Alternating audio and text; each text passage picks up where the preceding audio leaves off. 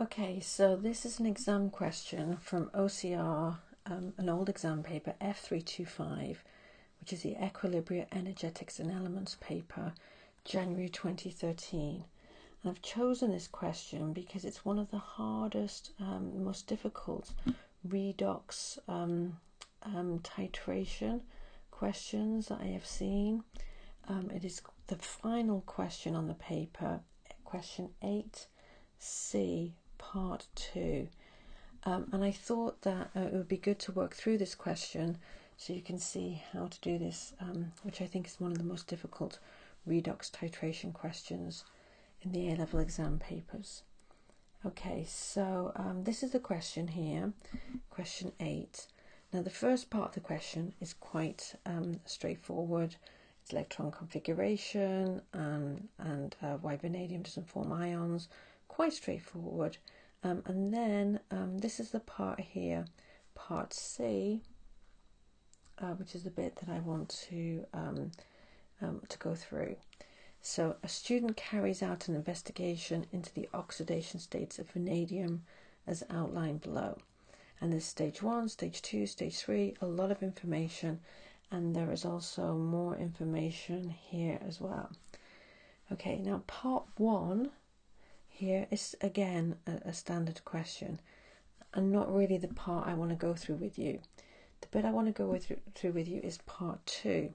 It's got 7 marks, and it's one of the most difficult redox titration questions that I've seen. So it says, analyze the student's results as follows. Determine the value of N in the Vn plus ions formed in stage 2.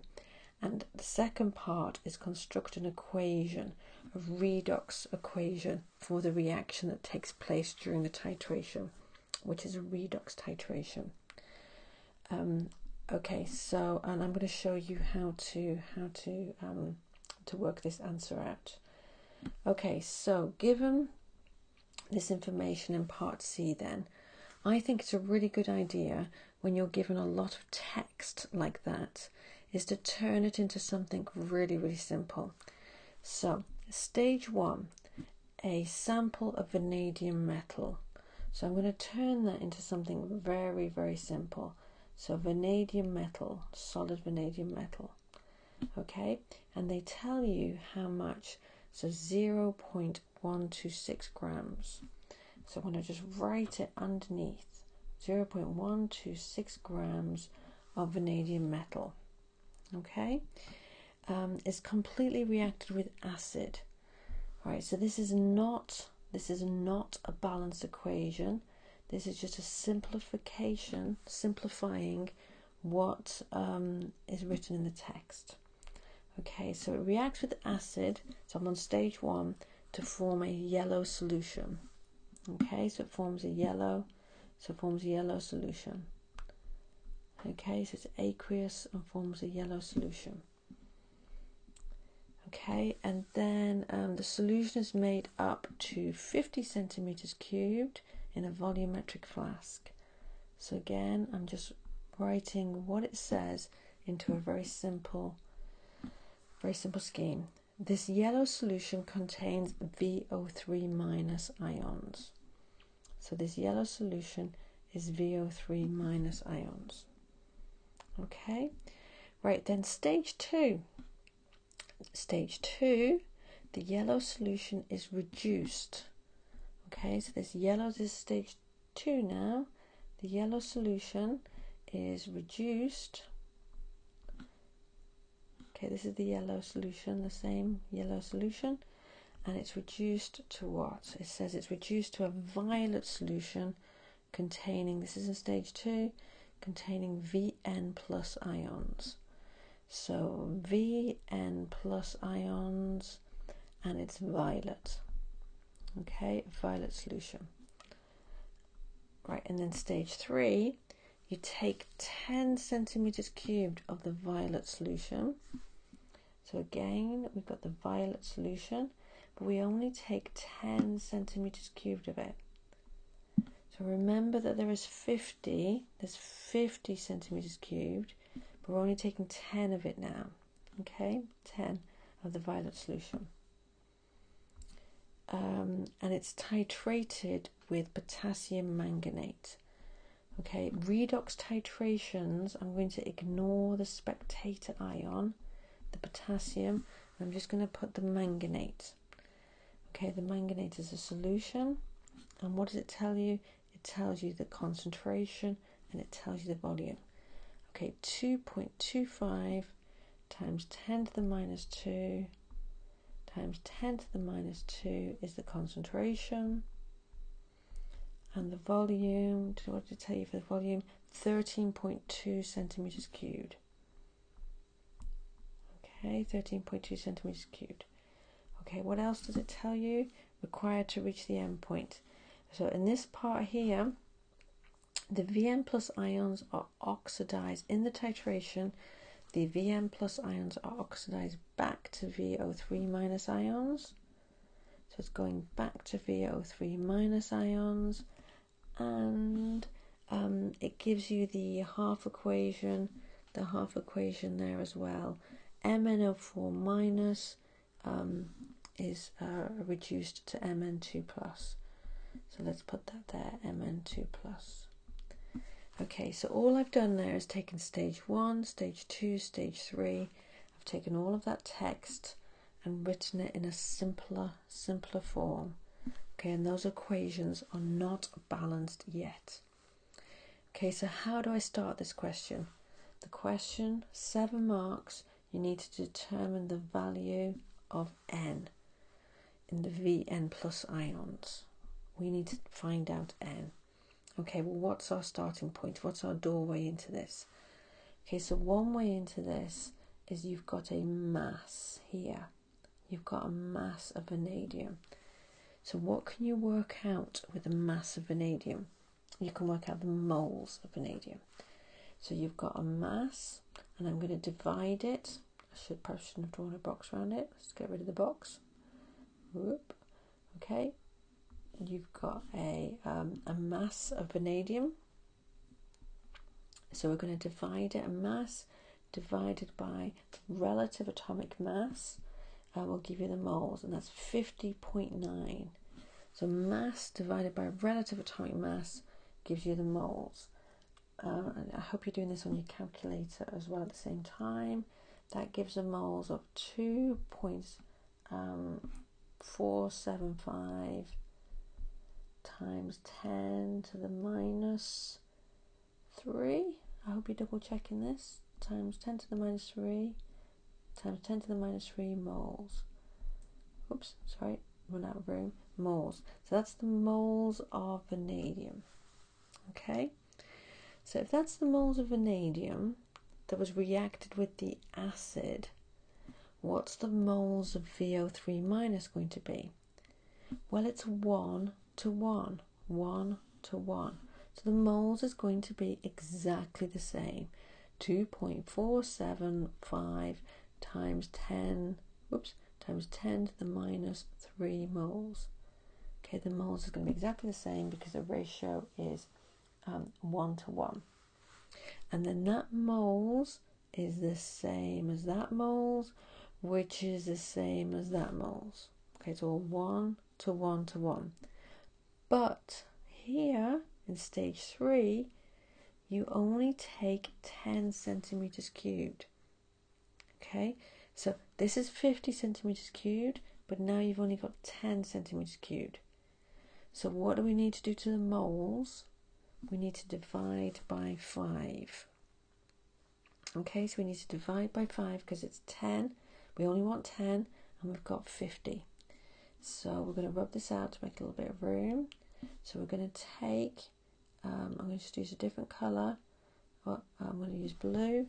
So we're going to take the moles, 2.475 times 10 to the minus 3.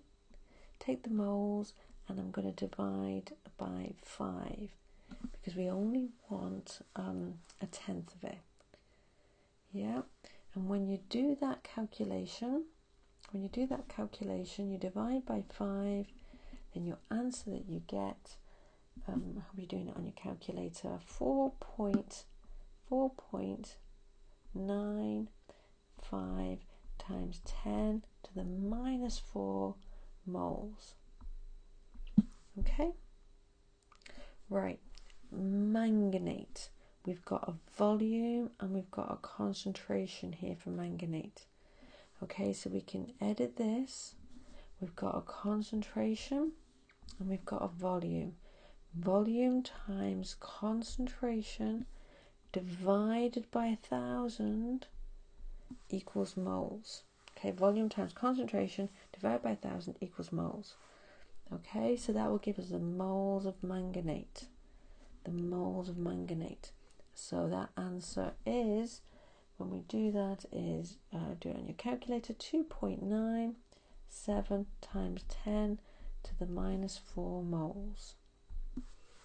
Okay, so what we've worked out now, let's just make it clear what we've worked out. We've got the moles of the vanadium ion, 4.95 times 10 to the minus 4, that's in moles. Okay, we've got the moles of the manganate, which we worked out as 2.97 times 10 to the, again, minus 4 moles. And we know that that makes VO3 minus plus Mn2 plus. It's not balanced. It's obviously not balanced, yeah? Okay, we need these molar ratios, right? So how much, what's the molar, the stoichiometry in this equation? So we've got the moles of Vm plus and the moles of manganate. So if we divide by the smallest, that will give us the ratio. Apologies, I should be doing this in black, really. Okay, so divide by the smallest. And that gives you, I'm going to revert back to black. So that gives you 1 to, the ratio, the smallest whole number ratio is 1 to, what? Are you doing it on your calculator? It is 1 to 1.6666, so 1.67. Okay, so we need a whole number ratio. Now you should recognize that 1.67 is 1 2/3. Okay, you should recognize that 1 2/3 is actually 5/3. Okay, so the ratio is 5/3 to 1. So if we times through by the number 3, then that will give us a whole number ratio, and the whole number ratio is 5 to 1. Whole number ratio is 5 to 1. So how does that help us? Well, we now know there are, I'm going to write it in a different spot, rub it out. We now know that there are 5 Vm plus. We know that there are 3 MnO4 minus, and we know that it makes VO3 minus, which there must be 5 of those, because there's 5 vanadiums, and there must be 3 Mn2 plus. Okay, now there are different ways to work out a redox equation, and I'm going to use the method that I use in my my video about redox titrations and redox equations. So you need the half equation. Now they do give you the half equation, one of the half equations. Here they give you one of the half equations. So I'm just going to copy that. MnO4 minus, plus 8H plus, is it 5 electrons? I'm going to have to go back quickly to it, quickly double check. 5 electrons gives you Mn2 plus 4 water. So they give you that half equation, and that half equation plus a second half equation gives you the overall redox equation, right? The overall redox equation. So that half equation plus a second one gives you the overall redox equation. Now the first thing that we notice when you add up the left and you add up the right is that there's 3 manganetes. Yeah, so we're going to need to times the top equation by 3. So 3, 8, 16, 24, that's going to be 24H plus, that's going to be 15 electrons, that's going to be 3, and that's going to be 12. Okay, so times everything at the top by 3, but that's because there's 3 manganetes. So this half equation here must have 5Vn plus and 5VO3 minus. And how many electrons? Well, there must be 15 electrons, because there's 15 electrons on the left, and so there must be 15 electrons on the right, because the 2 half equations add up together to give the overall equation. And it's not balanced. It's okay that it's not balanced. You can see that in my other video. Okay, so we cancel out the 5s. Okay, so 3 electrons. So vanadium here is in the oxidation state plus 5. So vanadium is in the oxidation state plus 5. Okay, and 3 electrons have been lost from the vanadium over on this side. So this must be vanadium. This must be vanadium plus 2. Okay, because plus 2 is plus 5 and 3 electrons is plus 2. So we now know that the N is 2 plus. Okay, the N is 2 plus. All right. And then once we know that, writing the overall redox equation is a lot more straightforward. And there are different ways to do this. The way that I do it is total up the charge. Total up the charge on the left. The total charge is 10 plus and 3 minus, which is plus 7. Just write myself a little message there.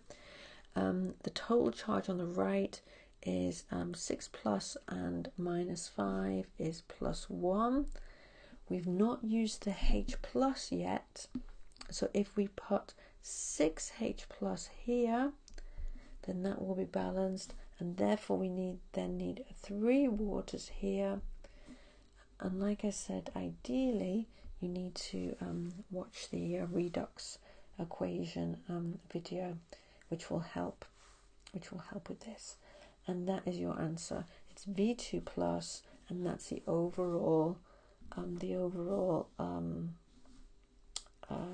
redox equation.